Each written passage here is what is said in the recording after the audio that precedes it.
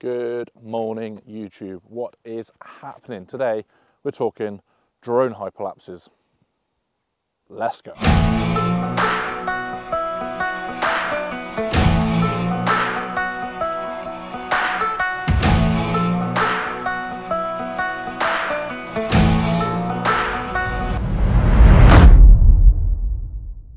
So, as I said in the intro, we're talking drone hyperlapses today. What is a hyperlapse? Well, it's like a time lapse, and if you don't know what a time lapse is, follow or look at whichever it is up here on screen, a time lapse video that I did for the R5.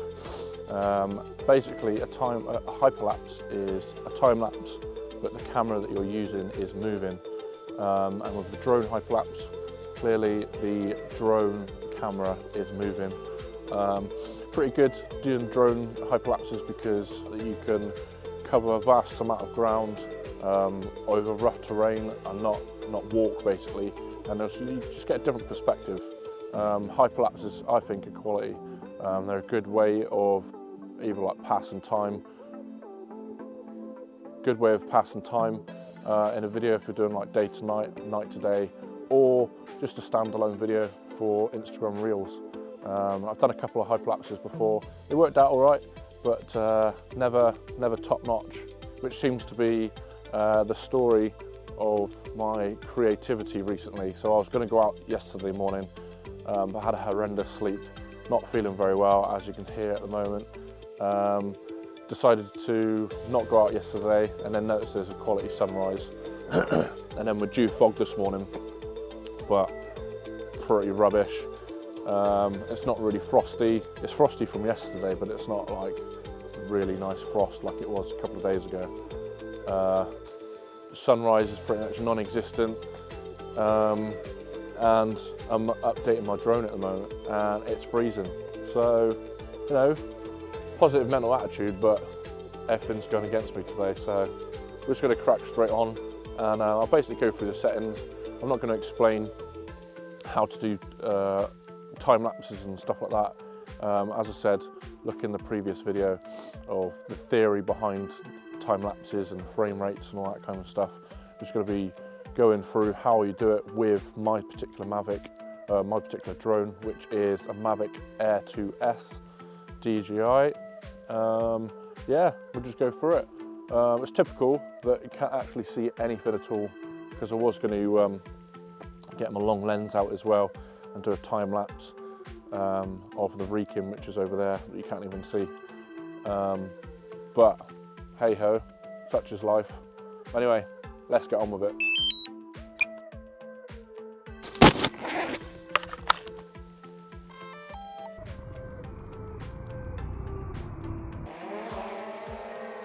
So one of the things that's worthwhile doing before you start a hyperlapse is just literally recceing the area and finding any suitable area that you think a hyperlapse may work.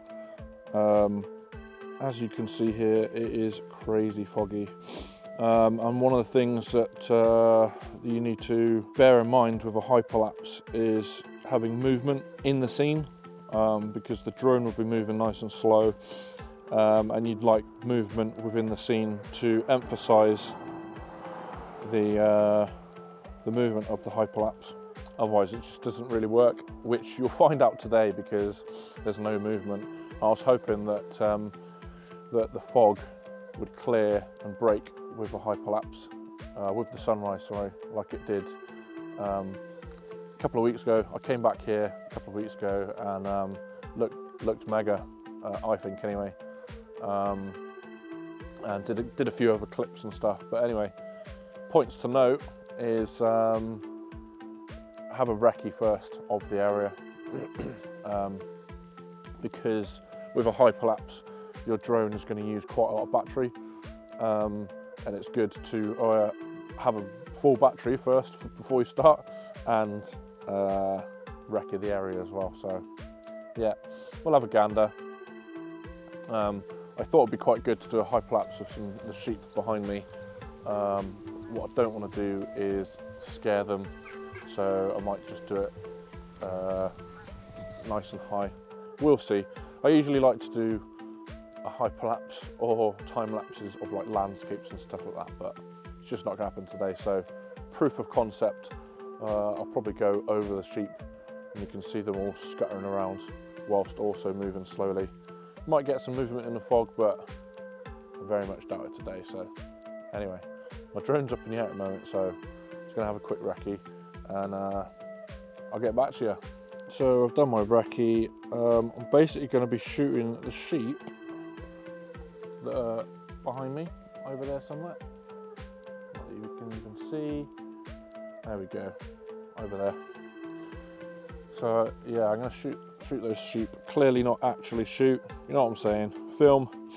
And I'm going to screen record on my phone so that you can see what is going on. There we go. And then let's go up a bit. You never know, we might get some movement in the sheep. I doubt it. What I don't want to do is scare them, because I'm not into that sort of stuff. So I'm at my height limit now. Let's go down a bit, shall we? 120 meters is the legal limit in the UK.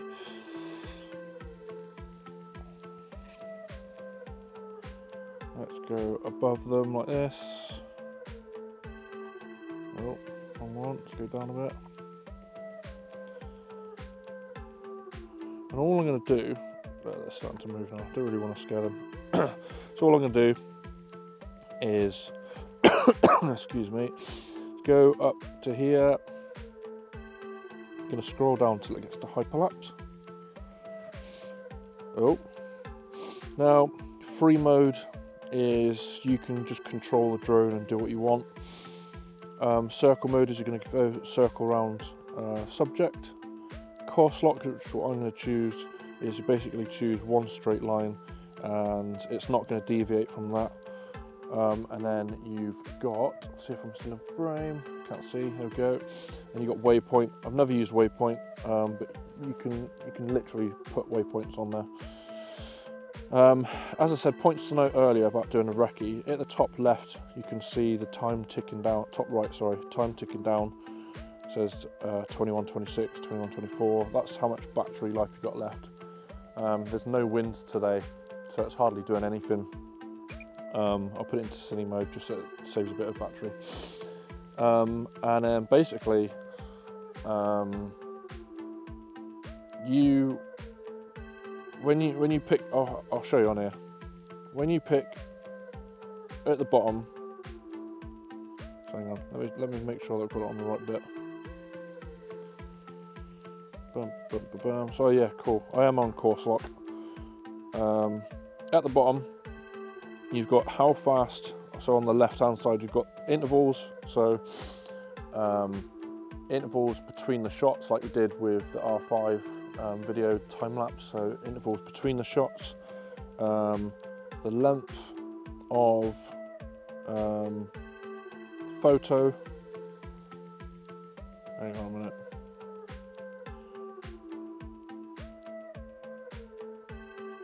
Nope. The length of video that you want. My bad. So let's say I want a 10-second clip. I usually overshoot. Instead of thinking in the edit I want a 5-second clip, what I'll do is I'll do a 10-second or a 20-second, and then I can speed it up in post. It's better to have too much than not enough. So for this purpose, I'll do a 10-second clip, and then you can set basically how fast you want the drone to move. So we'll go fairly slow today. And what I'll do is I will move it in place first, just a little bit. What we're going to do, as you can see at the top there, says duration 8 minutes. So 8 minutes is how long it's going to take the drone to complete that hyperlapse sequence. So it's going to take 8 minutes to get a 10-second clip. It's pretty basic, to be honest, so it's all good with that. And then basically you can have a look on your map And then when you do a course lock, let's go back. So let's say I'm happy with everything. You've locked it. It's in. Before you start the hyperlapse, you can actually see the end point with that red dot, which is class. I think it's mega. So I'm going to do it at the end of the field, just to make sure. So if I put it here, let's go. So I still want a 10-second clip, but let's make the drone go a little bit faster. And then as you can see, it's now moved to the end of the field, which is what I want it to do.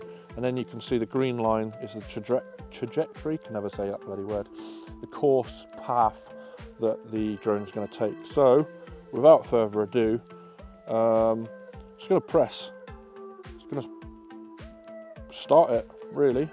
And as you can see on there, it's going through, and it's just basically going to take pictures all the way along for the next 8 minutes. Hopefully we get some movement within the sheep, just so I can demonstrate it. But yeah, we're gonna let that play out. Make sure we've got enough battery life left, and then we're gonna see what the results look like afterwards. Shooting is nearing completion. So catch you back then. One thing that I do like whilst you're waiting is the little light bulb at the bottom. So you might not be doing anything if you're preoccupied with the hyperlapse. So it gives you just little tips and stuff like that, and information at the bottom, just for you to be aware of. I'm just reading it as I'm going along, apologies. But yeah, I just thought it was pretty cool. And whilst we're waiting, I was gonna do it at the end, and then I was gonna do it at the start, and I keep forgetting. So support your homies. So this hoodie is from a friend of mine, Ted. I'll link his Instagram below. He's a tattoo artist and a digital drawer artist as well, whatever you call it, digital artist. Downplaying it then, he's mega. Worked with him a couple of times. Oh, he is in this video, wherever it is. I'm going to say it's this side. Looking at the screen now, this side.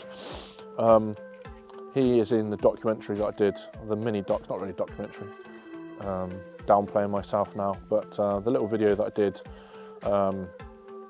with Traditions tattoos. So yeah, hit him up on Instagram if you want to get one of these. Pretty much explains within that film that I did of him of what support your homies means. So yeah, there's no better thing that I could have done than to buy his merch. So happy with that. Let's get back to the hyperlapse.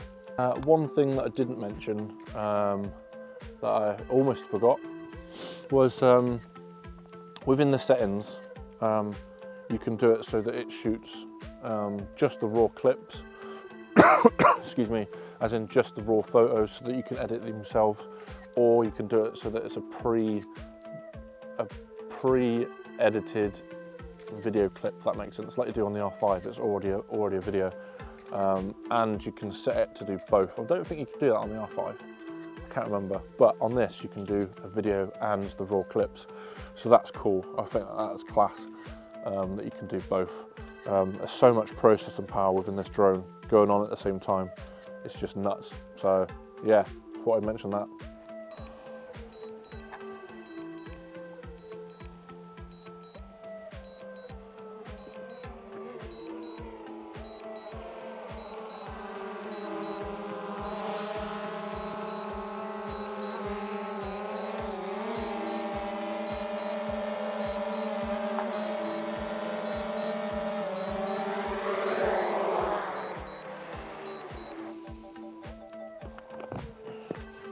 So I hope you enjoyed that hyperlapse video.